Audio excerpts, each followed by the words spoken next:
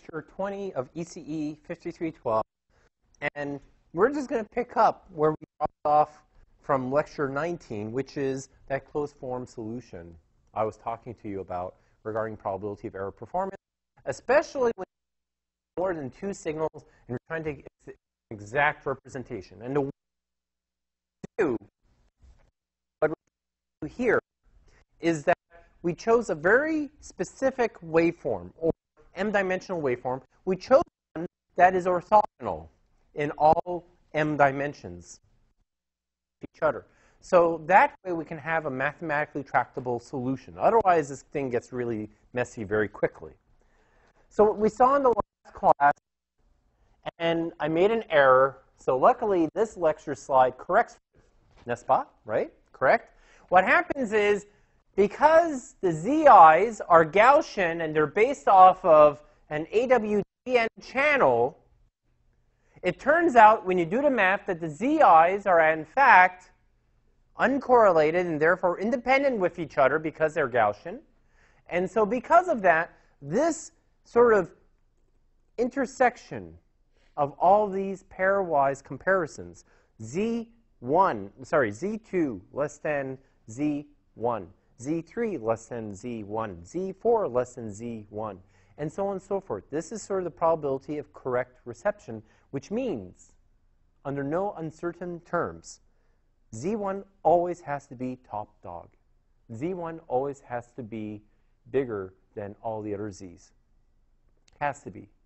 So it's either all or nothing, and that's why we have the intersection. It turns out because the ZIs are independent of each other, we can break up this sucker.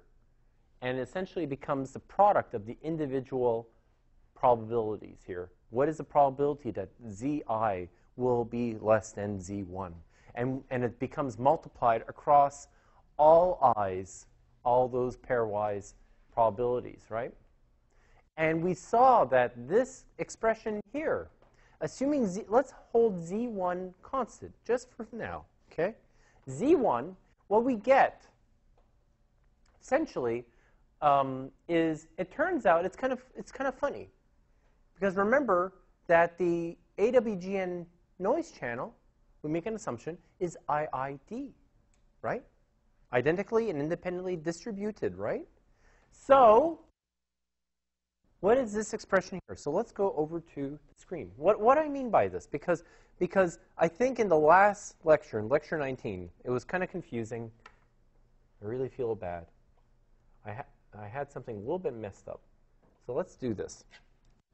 What do I mean by this?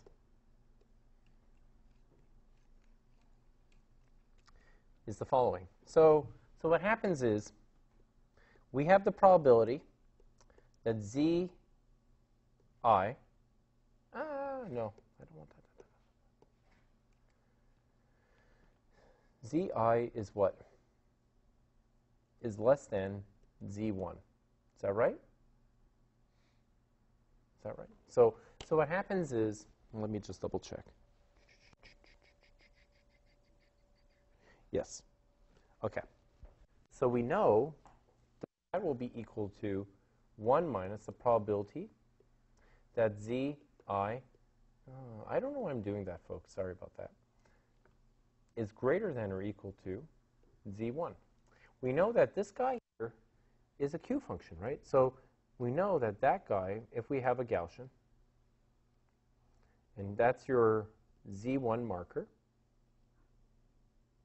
what this tells me is this, we want basically the integral from Z1 to plus infinity of the Gaussian. Okay?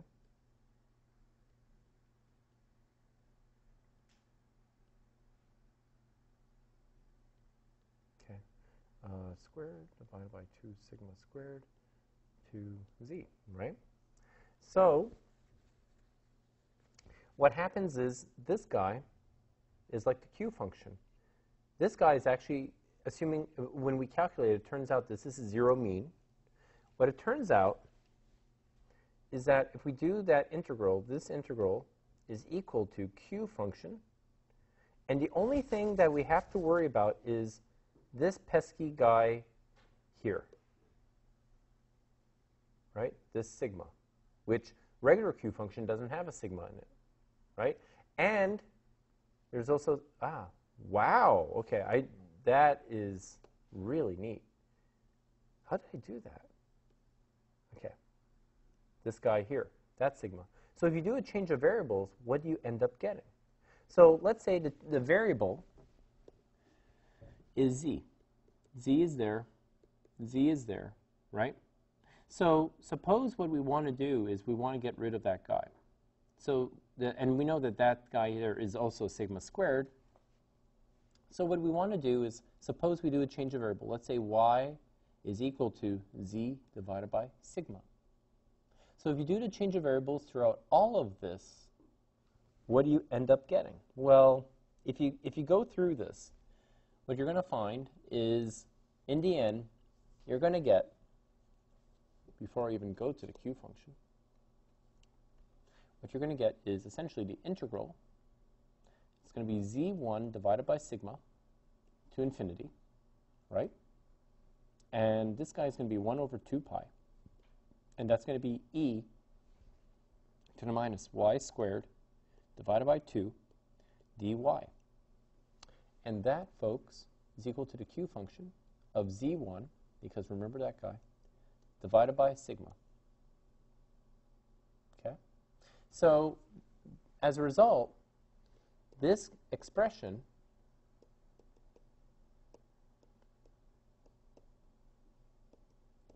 is going to be equal to this. Now notice, like, just intuitively, if you do the calculation for every one of these cases, these zi's, right? They're all going to have the same. They're all going to have the same statistic, right? They're all based off the same noise, different waveform, correct? Different waveform, deterministic waveform, but the statistics are the same. It's going to be zero mean, all of them. They're not going to be correlated with each other, and they're going to have the same variance at the end of the day. And what turns out is that when we have this formulation, if you notice, it's totally devoid of what SI, I not equal to 1, is equal to. So this is beautiful. So I think the expression that I had in the last slide, in lecture 19, was kind of too many steps ahead. Because now with that, what is my new probability? Remember that the probability of S2 less than, not equal,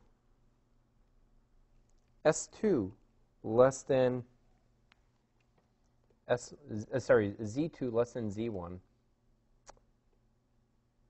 intersect Z3 less than Z1, all that, is equal to the product of, let's say, J or I, whatever, 2 to M, right? The probability of Zj less than Z1, right? And then we know that this guy here is actually this guy here, and this guy is totally independent of J. So it's actually multiplied by M minus 1 times. What we get at the end of the day is it's going to be this M minus 1. Let me erase the top part. So what we get at the end of the day is that the probability of I2 to M of Zi less than Z1, which is equal to the product. That almost looks like the entrance to a Shinto shrine. It really does.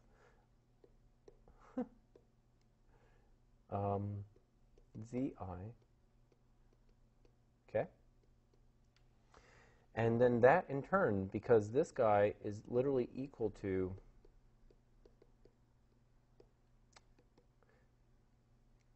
this is going to be equal to 1 minus Q function,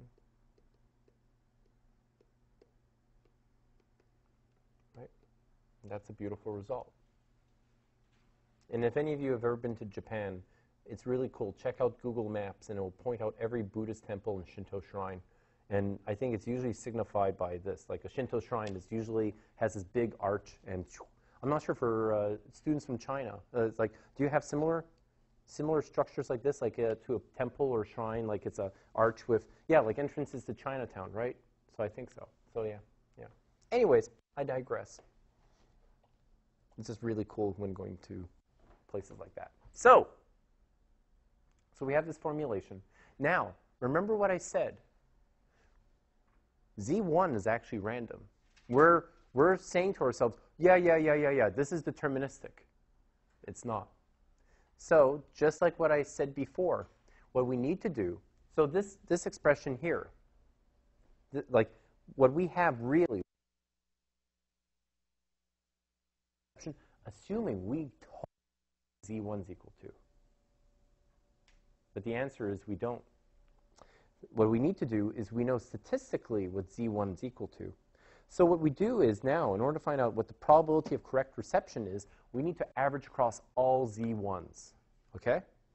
So in order to do that, we take the expectation of the probability of correct reception given Z1, and we average it across all Z1s, which is equal to this expression here. So that's the Gaussian PDF, and we're integrating from minus infinity to infinity across all Z1s. So that is held by the dummy variable here, x.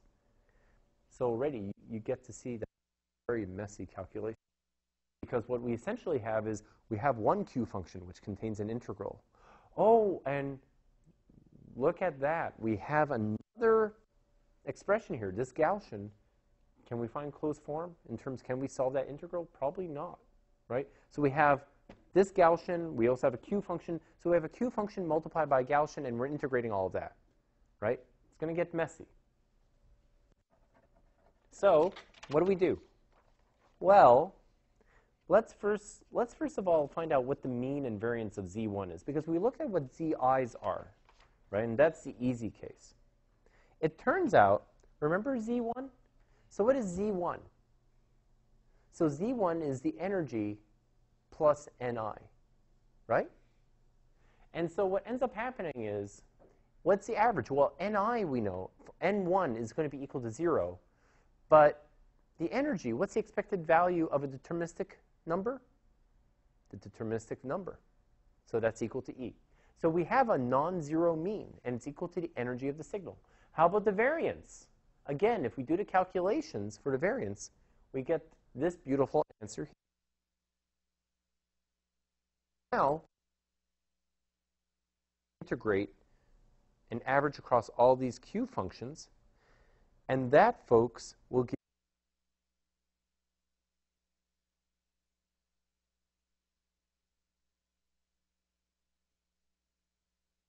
probability of error. So that's why when I was talking about, the projects that all of you are doing and trying to find, closed form expressions, this is what I'm, like, this is where things get ugly really fast. And this is just one case. And then you have, like, Rayleigh and stuff, and that also is not too pretty. So, yay! So, given that, what we can do is the following. We know, okay, so there's a few tricks we can pull. So we know that this guy is a Gaussian PDF, right? And we know that if we integrate the PDF by itself from minus infinity to infinity, this gives us unity. So this is trick one. And so what we want to do is the probability of symbol error, okay? Because bit error, now what we need to do is how many bits are represented by that symbol, right? And so then we normalize according to that. So what we do is the probability of error is that messy expression. What you do is a change of variables. Oh, yes, you do the change of variables. So we let y equal to x divided by sigma z1. And we let e divided by sigma equal to 2 square root of 2 gamma. And the thing is, this is not me. This is actually, this is a trick. If you do this, if you pull this change of variables, what you actually turn out getting, what you end up getting is this actually, this lovely expression here. And you might say, okay, what is that thing? Well, what happens is, this is probably the closest that we can get to a closed form, right? So we have that nasty Q function. That's an integral in itself. And then we have that e to the whatever squared. That also doesn't have a very nice closed form in that format.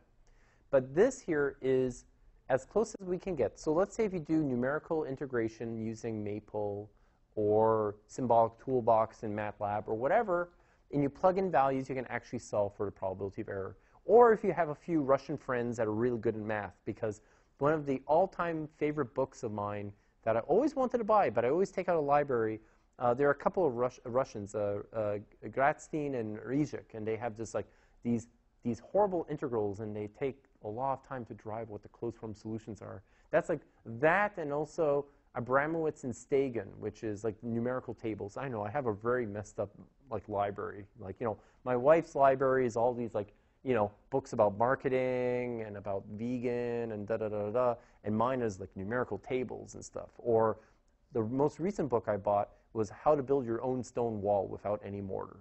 That actually is serious stuff. It turns out that if you make your own stone wall and it's about 10 feet long, it's equivalent to in weight. If it's like 2 feet tall, it's about 5 tons or something like that. That's a lot of rock, you know. I have tons of stone walls all over my property, but it was not me. It was the previous owner, like from 1890 or something. Anyways, cool stuff, huh? So that's why we like bounds. That's why we make the shortcuts that we make, because otherwise, imagine, like, you know, if I give this as a quiz question for you guys next week, okay, figure it out yourselves. Oh, you would hate me. I better bring my wife's car instead of the new car I bought. So, yeah. Otherwise, the tires, right? So, okay. So, any questions? So, I think I'm putting everyone to sleep. I'm sorry. So, what we're going to do is we're going to move on to, again, our friend, the random phase channel. Remember, we talked about this before a little bit, where we're trying to deal with, let's say, a detector, and we have a random event, either random amplitude, which could be from fading, or random phase, which could cause a phase rotation if you have a phase modulation.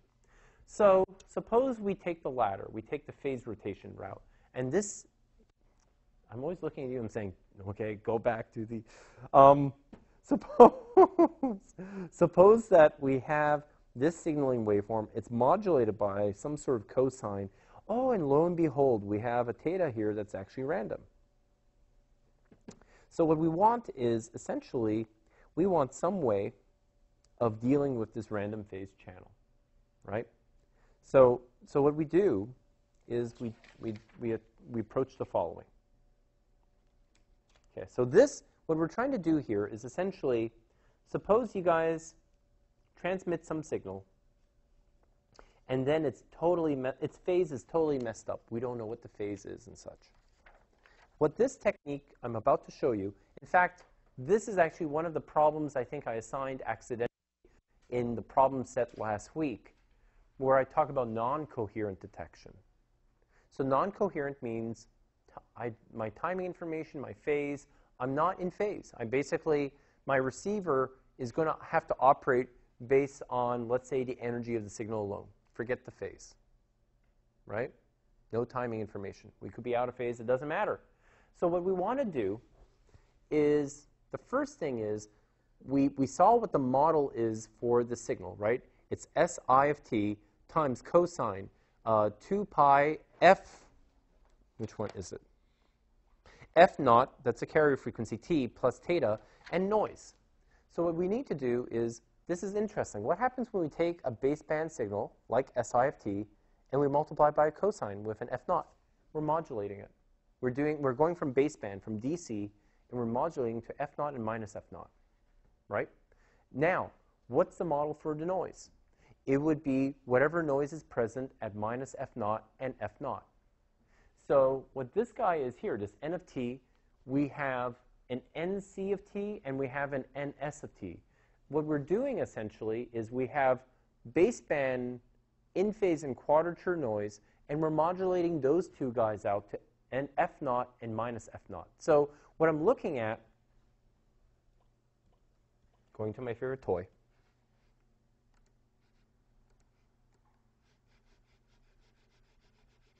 oh, this is so wonderful. I want one for Christmas. So what happens is, we take the signal.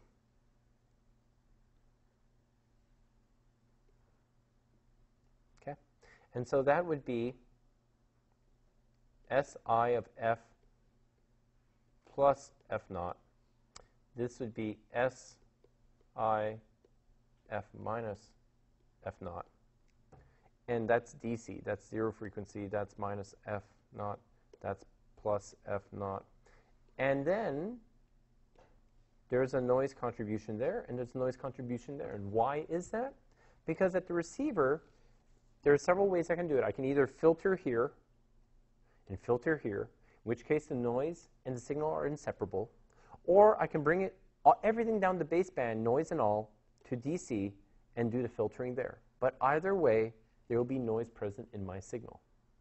So that n of t, so you have the r of t equals the SI of t cosine 2 pi f naught of t plus theta, which is the phase, which I don't know, plus n of t.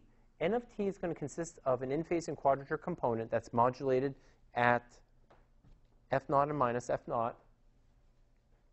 And so if I have that, what ends up happening is the following. Remember, we talked about this before with power spectral densities. What happens is, if we want the baseband, the low-pass power spectral density, essentially is when we modulate those upper and lower signals back down to DC, right? So we have this representation here. So the in-phase and quadrature components of the noise essentially is you take the noise at the upper and lower bands and you modulate them back down to DC. Correct? Now, how do we operation? It's very easy. The way we do this operation is we use essentially we take like how do we represent this? So what you do is you take your receive signal, you modulate down to baseband, both if you have cosine and you have sine, right? Because you might have in-phase and quadrature signaling, and then you low-pass filter. Why do you low-pass filter?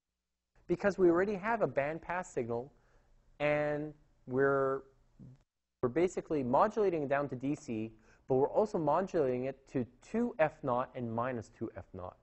So we have to cut those guys out. That's what the low-pass filter does. Okay, so how does that look like?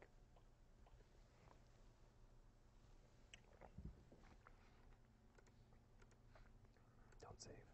Okay. So what do I mean? So let's say this is my signal.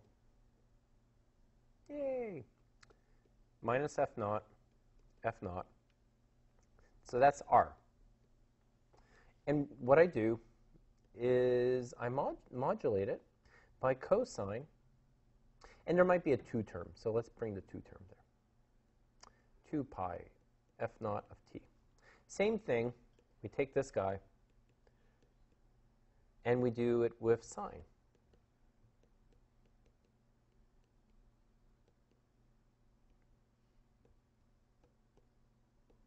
So what do we get?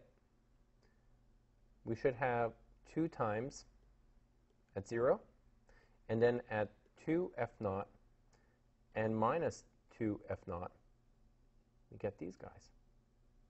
And then the low-pass filter truncates. So at the end of the day, what we get is RC of t, this guy here. That's our in-phase contribution for our signal, right? Now, the bottom guy, same thing, right? So we're doing sine modulation. Sine modulation is different because you've got this, right? But it doesn't really matter. So when we do that, you do the exact same thing, and then you low-pass filter. You keep whatever is in the middle. And you get RS of t, much the same way. But let's take this one step further. So what happens is we have this model. We get low-pass equivalents of the received signal, which contains the noise and contains the signal in there, right? The SI, like essentially this guy here, SI cosine theta. Where did we get this from? think about it. When we did the cosine modulation, we also what happens is when we modulate it with r of t contains si of t. And what is it? Cosine 2 pi f naught t plus theta. So that's cos A multiplied by cos B. So what happens is you get a double frequency term, it disappears, you get a DC term with a cosine phase term. So what do I mean? So remember,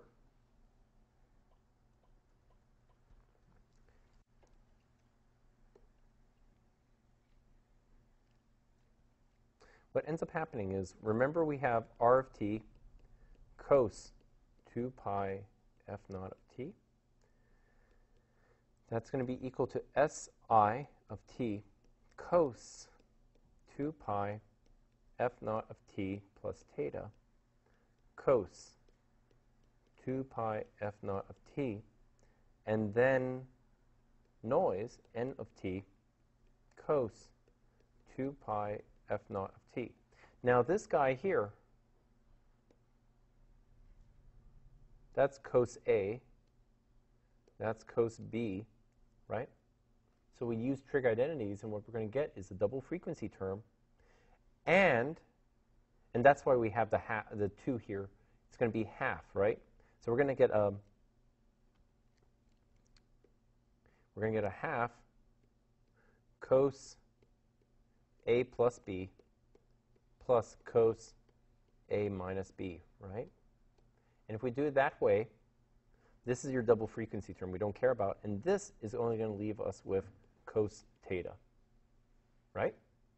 So that's why at the end of the day, if we do this modulation, this entire thing basically now becomes si of t. Oh, now we have this stupid cosine phase term. Oh, okay. So now, how do we fix that? I know, I'm much calmer in this lecture than lecture 19. Because what happens is, this is what we do. Let's set up our situation as follows. So first of all, let's vectorize the whole shebang. So we choose an orthonormal basis set. So now what we have is RC and RS are these vectors, right? And as well as NC and NS. And what we're trying to do is, just like before, we do the optimal receiver, right? But now what we're doing is we're averaging across all thetas, right? We can get any theta that we want, right? So it's random. So let's average. So we have a conditional probability. What is the probability that we see, okay, like we get this row given that I transmitted SI and have this phase, and then I average across all phases, right, because it could be random. What's a great random variable for phase? Uniform, right? Great. So what happens is we go through this process, but remember that R is not by itself. R has an in phase, that cosine term, and a quadrature, a sine term. So in fact, we actually have a joint probability between RC and RS, the vectors, right? These guys, given SI and given theta, we have this representation. And so what ends up happening is, it turns out that these two guys are in fact independent of each other. So as a result, we can split up that joint PDF into the product of the two individual PDFs. And we know what the Gaussian is of a sort of n-dimensional vector, right? It's going to be the norm of the variable minus the mean. And in this case, it's kind of interesting. Just like before, remember when we did, sort of the joint PDF of, let's say, a receiver, right? And what happens is we had the noise vector, and we saw what the joint distribution is, and we know that the noise vector is equal to the received vector minus the actual transmitted signal vector. This is almost the same deal. So now, and we do the math, what do we get? So let's expand this out. Let's expand out the exponent in each one of those PDFs, and we get rc.rc minus 2 si.rc cosine theta plus the energy of signal I times cosine theta squared, and we do the same thing for the other guy as well. And then if you expand this out, what you end up getting is this beautiful thing here too, right? So what happens is, what do we do now? This is almost exactly what we did before with our decision-making process, right? We choose one guy over another guy. So what do we have here? Remember when we did that, we tried to do the correlator implementation, the optimal detector. Remember we had the noise. We were represented by the observed signal and what the transmitted signal could be equal to. Well, we do the exact same thing here. And then what are we trying to do? What we're going to look here is, okay, we got this thing. What are we going to try and do? We're going to try and maximize the probability, right? What we're going to do is we're going to try and find, we're going to try and make some sort of decision rule out of this. So I'm several steps ahead. But what happens is I want to come up with finding which SI gives me the maximum probability here, right? That's ultimately where I'm heading. And remember, what does max depend on the exponent? No.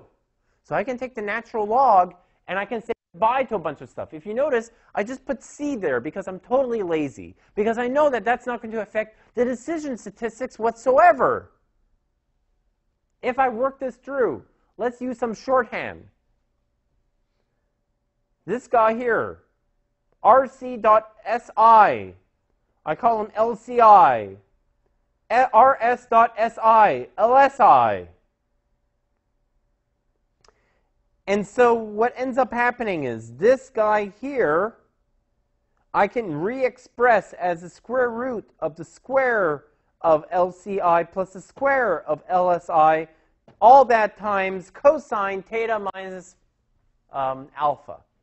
And alpha is equal to the inverse tan of LSI divided by LCI. So it's just another way of expressing going from Cartesian to spherical coordinates, right? So that first term, the square root of LCI squared plus LSI squared, that's like the radius, right? And the second guy, well, all he is essentially the phase to this representation. So the first guy is, like what we have on the left-hand side is the Cartesian representation, and here's the spherical representation. Okay? Now, let's take this one step further. We want to average across all theta. We average across all theta. What's theta? It's uniform.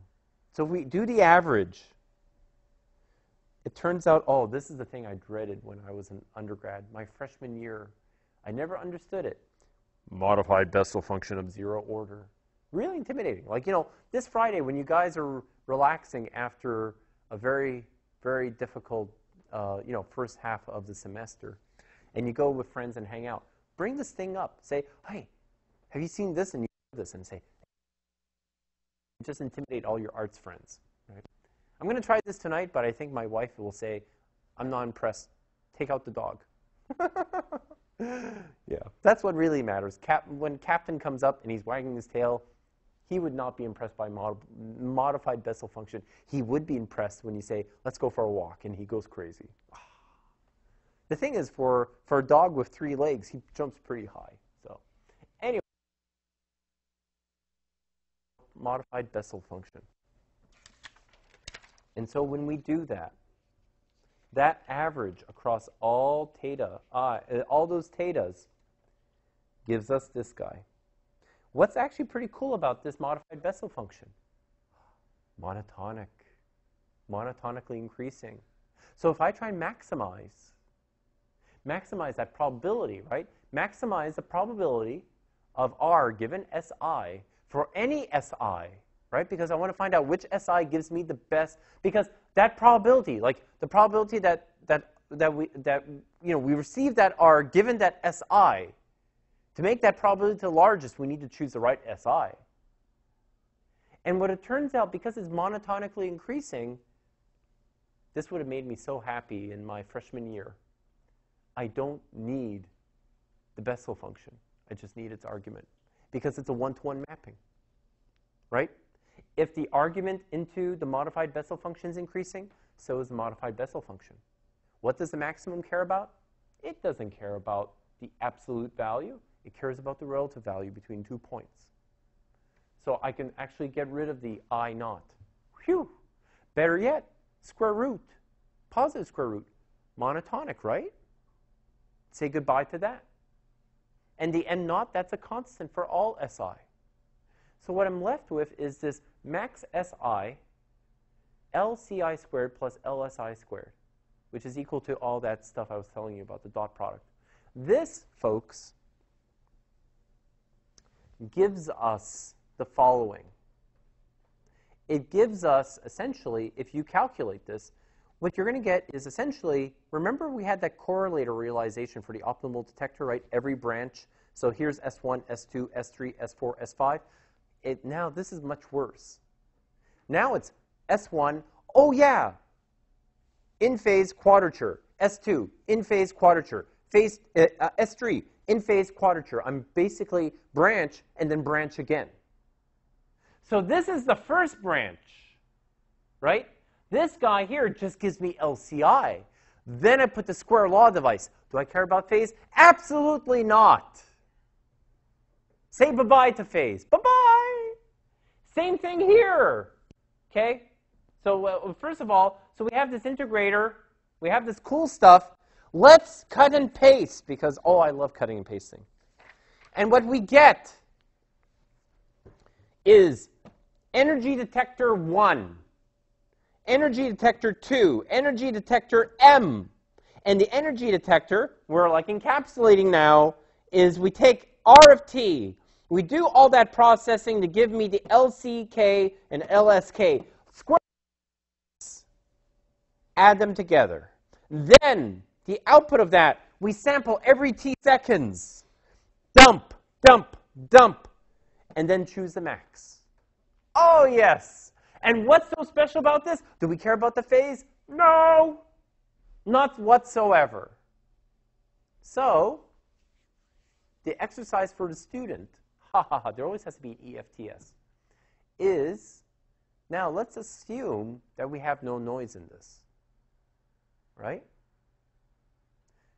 Show that in fact, the LCK squared plus LSK squared is equal to E squared over 4.